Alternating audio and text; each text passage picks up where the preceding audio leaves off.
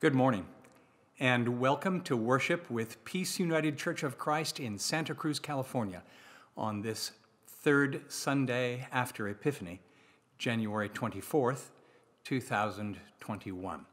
My name is David Pattee, and it is my joy to serve as pastor of this open and affirming church with its bold vision of living out the good news of Jesus Christ. Whoever you are, wherever you are on life's journey, you're welcome here.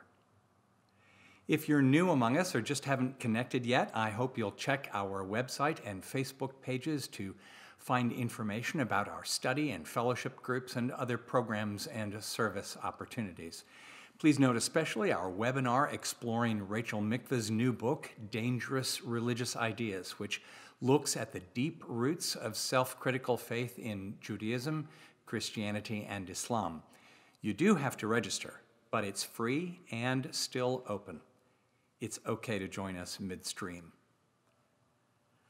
I was so grateful that the inauguration of our new president last week included a poem commissioned for the event. It's not actually an established custom. The first one, interestingly enough, was Robert Frost at John Kennedy's inauguration in 1961. And it didn't happen again until Maya Angelou delivered On the Pulse of the Morning at the Clinton inauguration of 1993.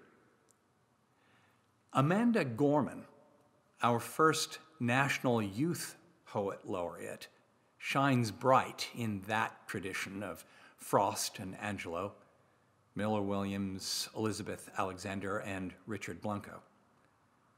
She offered on Wednesday a poem that I heard as a prayer in the spirit of our worship service this morning, invoking the call to form a new community of good news for all people. Here's some of what she offered. When day comes, we ask ourselves, where can we find light in this never-ending shade? The loss we carry, a sea we must wade. We've braved the belly of the beast. We've learned that quiet isn't always peace, and the norms and notions of what just is isn't always justice. And yet, the dawn is ours before we knew it. Somehow we do it, and so we lift our gazes not to what stands between us, but what stands before us.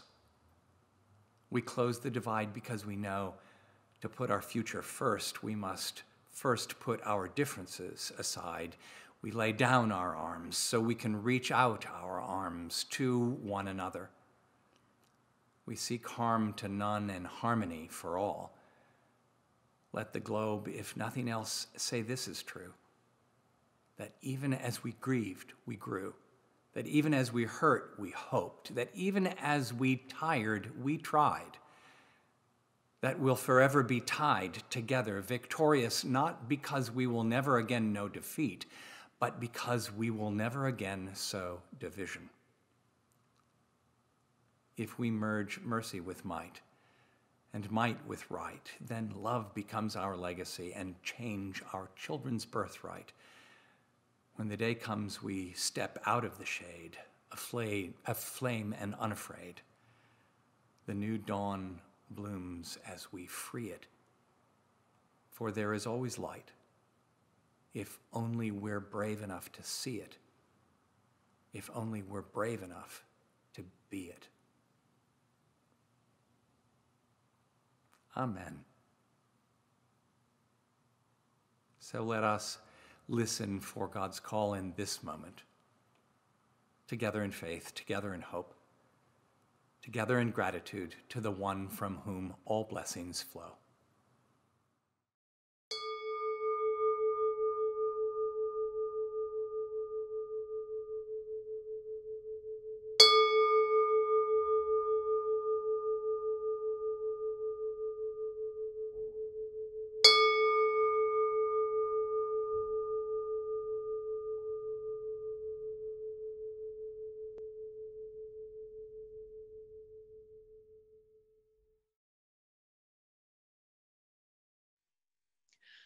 God is our light and our salvation.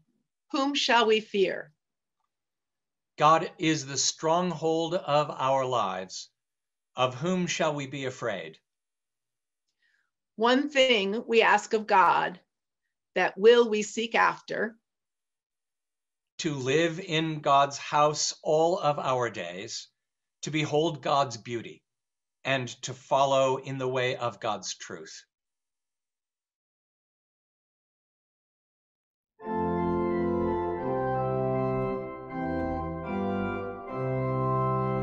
God of change and glory, God of time and space, when we hear the future, give to us your grace. In the midst of changing ways, give us still the grace to praise. Many gifts, one spirit, one love known in many ways. In our differences, blessing from diversity we praise. One giver, one word, one spirit, one God, known in many ways. Hallowing our days, for the giver, for the gifts, praise, praise, praise. Freshness of the morning, newness of each night, you are still creating endless love and light. This we see as shadows part, many gifts from one great heart.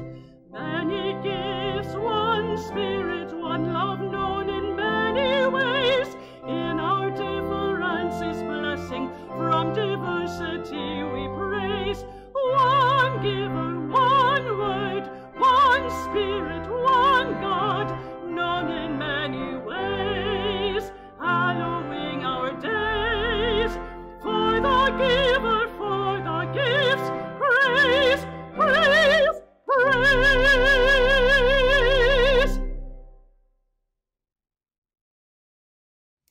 A reading from the letter to the Corinthians.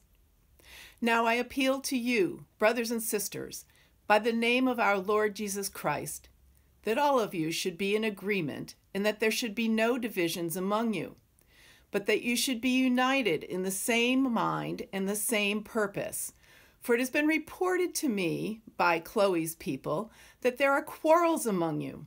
My brothers and sisters, what I mean is that each of you says, I belong to Paul, or I belong to Apollos, or I belong to Cephas, or I belong to Christ. Has Christ been divided? Was Paul crucified for you? Or were you baptized in the name of Paul? I thank God that I baptized none of you, except Crispus and Gaius, so that no one can say that you were baptized in my name. I did baptize also the household of Stephanas. Beyond that, I don't know whether I baptized anyone else. For Christ did not send me to baptize, but to proclaim the gospel, and not with eloquent wisdom, so that the cross of Christ might not be emptied of its power. For the message about the cross is foolishness to those who are perishing, but to us who are being saved, it is the power of God. Oh, rest in the Lord, wait patiently for him, and he shall give thee thy heart's desires. Oh, rest in the Lord, wait patiently for him, and he shall give thee thy heart's desires, and he shall give thee thy heart's desires. Commit thy way unto him, and trust in him. Commit thy way unto him, and trust in him, and fret not thyself because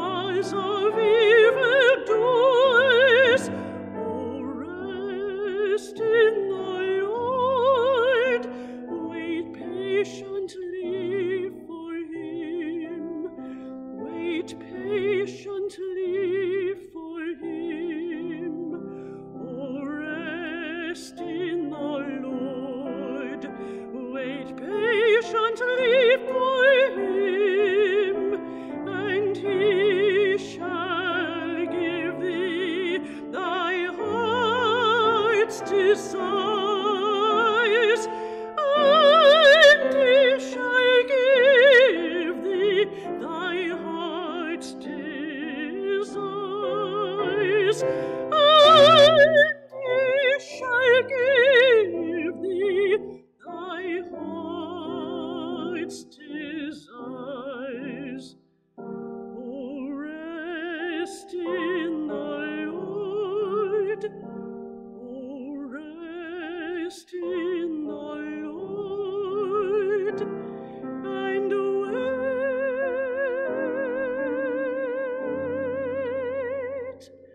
wait patiently for him.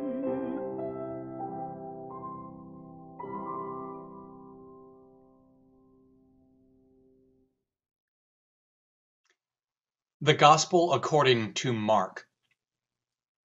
Now after John was arrested, Jesus came to Galilee, proclaiming the good news of God and saying, "The time is fulfilled, and the kingdom of God has come near.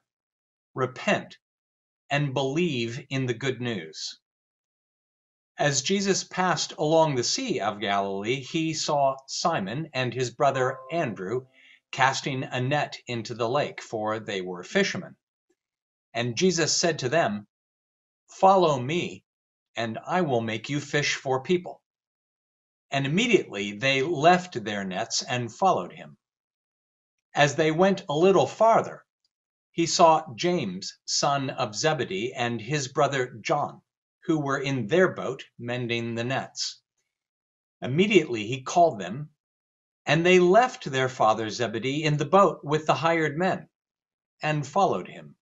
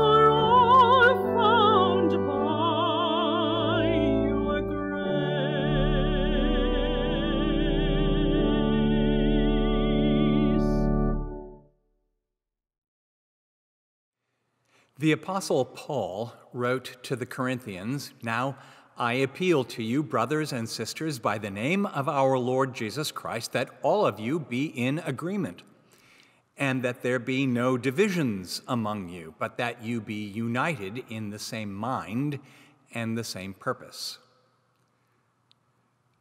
Did he really believe that was within reach? Where do we find now, where have we ever seen groups of people in sustained agreement with no divisions among them?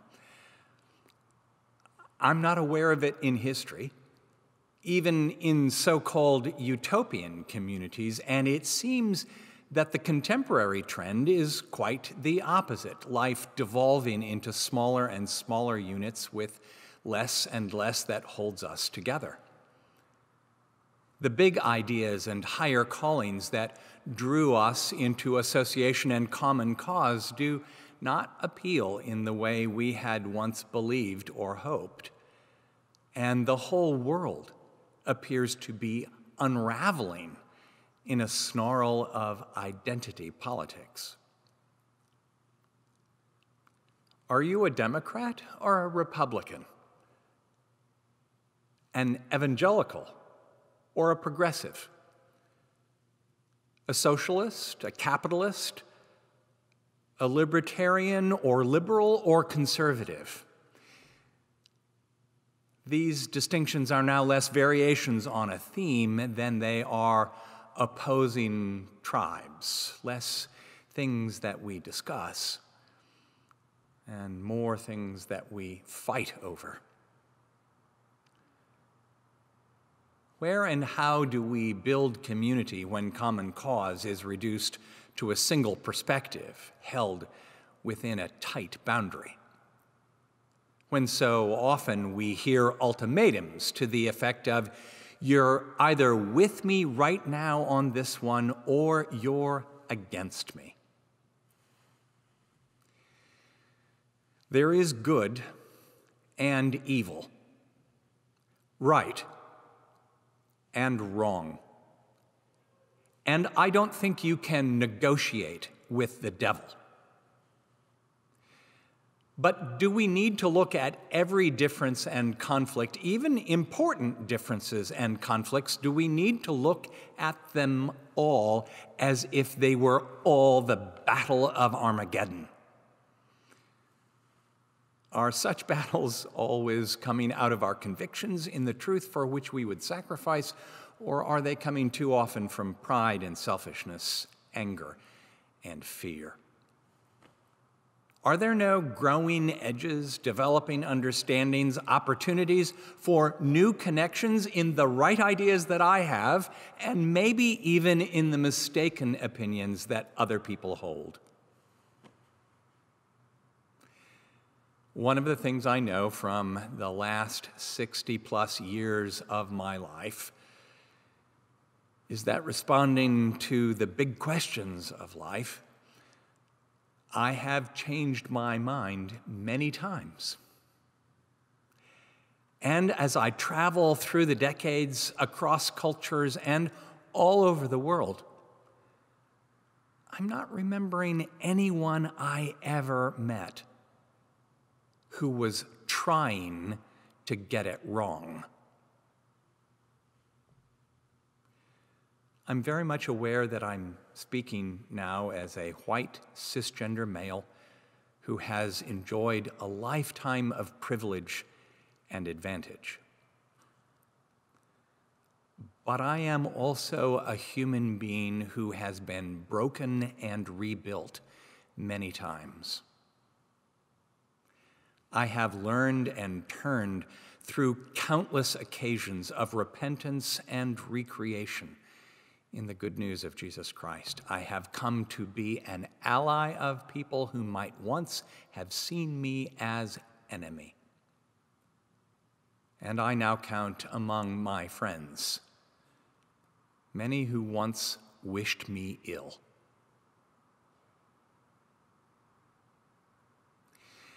Now, after John was arrested, think about that right there, those words. After John was arrested and the perilous nature of the moment was plain for all to see, after John was arrested, Jesus built his ministry with poor people in the sticks. He went to the Galilee, proclaiming the good news of God and saying the time is fulfilled and the kingdom of God has come near. Repent and believe in the good news. And as he passed along the Sea of Galilee, Jesus saw Simon and his brother Andrew casting a net into the sea, for they were fishermen, and he said to them, "Follow me, and I will make you fish for people." And immediately they left their nets and followed. So also with James and John, who were in the boat mending their nets, Jesus called to them, and they followed him. The old joke on this passage is that the fishing must not have been very good that day. For how else can we understand what happens? In a dangerous setting of a difficult time, a perfect stranger comes along and without setup or explanation extends an invitation that rings with undeniable and irresistible truth. You know, friends, the future you want isn't going to come that way. Fishing is okay, but you're going after the wrong catch. Put down your nets, follow me, and together we will fish for people. Together we are going to angle for a new day for all of us. The challenge that comes to me when I revisit this story, hear this call to repentance, the challenge that comes to me is a question which I'll share with you. What are you fishing for? And how's it going? Do you look ahead with hope, energy, courage, and confidence? In what truth have you invested? To what purpose have you entrusted the shaping of your future? Too often, I suspect our vision arrests in the project or cause of the hour without carrying into the relationship with God and neighbor, which can be our purpose in every moment. From the March of Dimes to churches, movements fixed on a problem, an issue, or a particular situation will soon enough run out of gas and lose their drive. Going again to the biblical imagery, the waters get fished out. It's hard to trust this story of Jesus calling his first disciples. There are so few details and so many questions left unanswered. Even if it wasn't going that well, and we know that it wasn't, how could they just turn from what they were doing to follow him? It's hard to trust this story until you're prepared to see that it turns on the truth. I've done some fishing. And I'm not sure that baiting and luring, hooking or netting, gutting, cooking, and consuming make an easy association with Christian invitation to relationship with God and building up the community of faith. I suspect those with whom we wish to share the good news of Jesus Christ wouldn't think of themselves as fish and wouldn't like the idea of being fished. Even so, I have to admit that the metaphor rings true because of my own experience. In Jesus Christ, I have been caught and transformed by a love that hooks me and won't let me go, try as I might, like as I may, to wriggle away. It's not so much that I found what I wanted in Christianity. It's more that in Christ I have been taken by a love I can't live without, that follows me, guides me, and calls to me whatever I am doing and wherever I go. The prevailing culture tells us that religion is something we consume. Religions of the prevailing culture promise to do for us at a measured, manageable cost to make us better, happier, stronger, more effective, maybe even richer. Christianity, I believe, makes no such promises. Rather, as Christians, we are caught by a meaning that moves through all our conditions and circumstances, that takes us for a lifetime, filling us with a love that is our purpose and our joy, come what may. From generation to generation, the issues change, but the purpose remains the same. Paul said to them and says to us, "Now I appeal to you, brothers and sisters, by the name of our Lord Jesus Christ, that all of you be in agreement, and that there be no divisions among you, but that you be united in the same mind and the same purpose."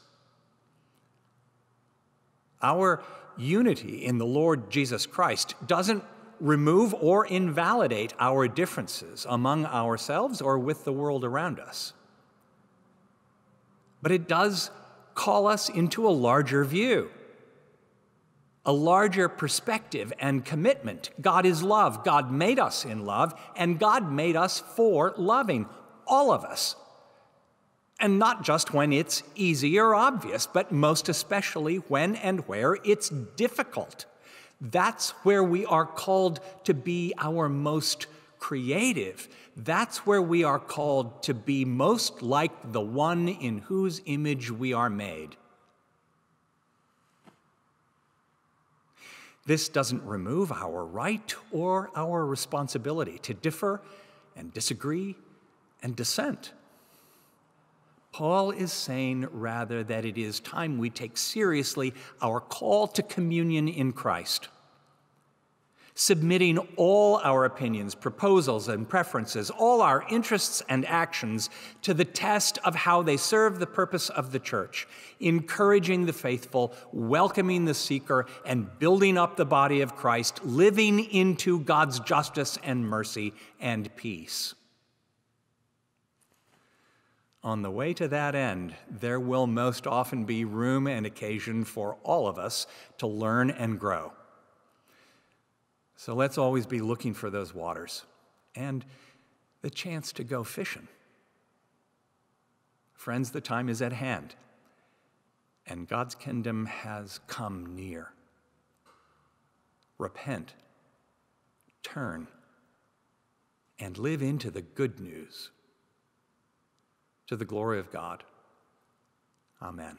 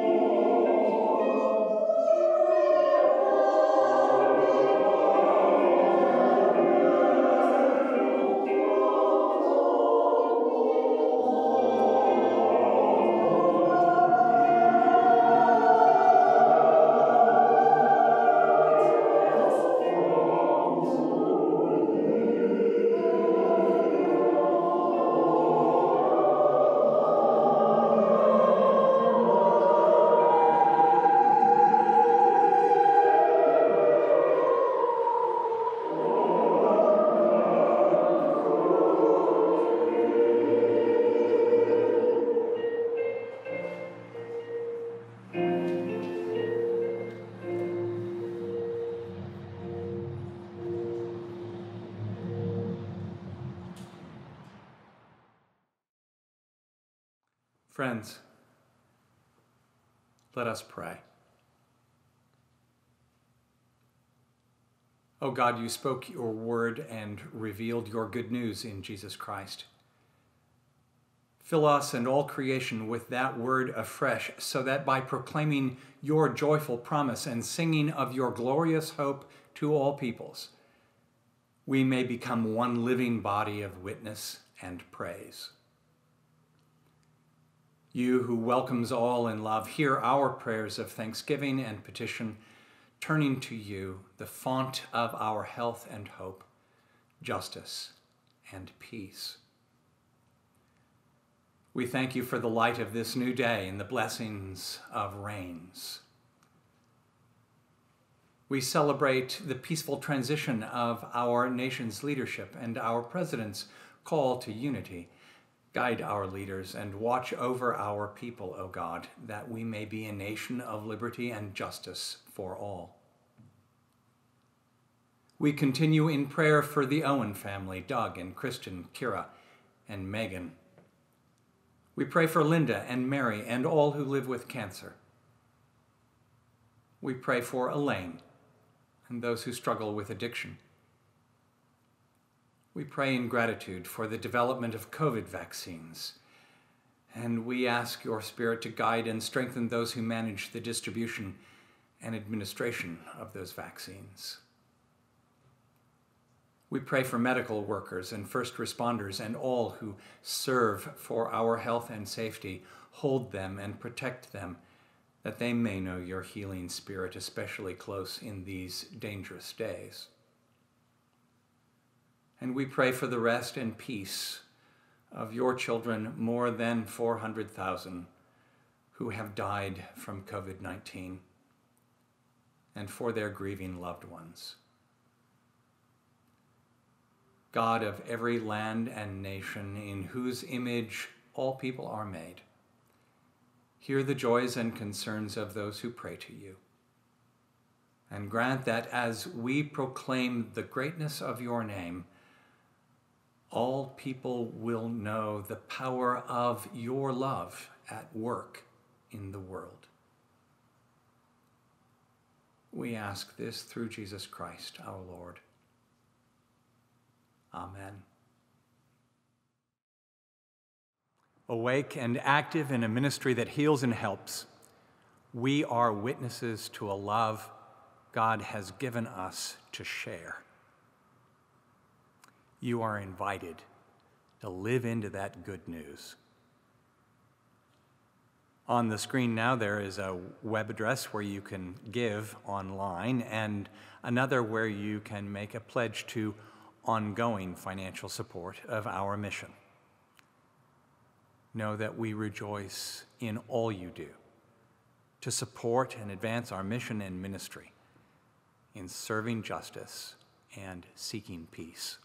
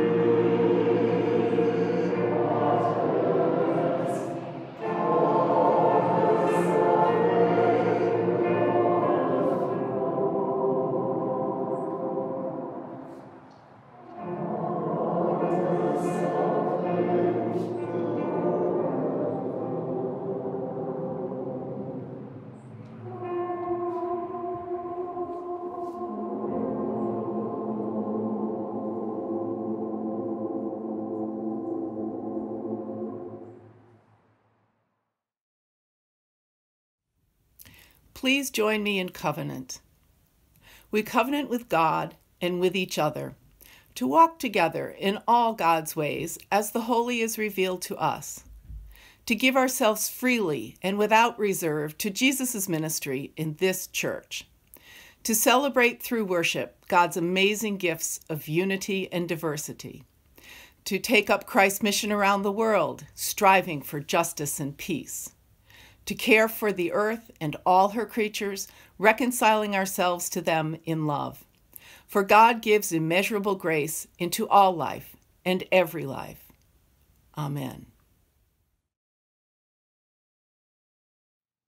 So now go forth into the world to serve God with gladness. Be of good courage, hold fast to that which is good, render to no one evil for evil. Strengthen the faint-hearted, support the weak, help the afflicted. Honor all people loving and serving God, rejoicing in the power of the Holy Spirit. And the grace of God, Creator, Christ, and Holy Spirit, be upon you this day and remain with you always, now and forevermore. Amen.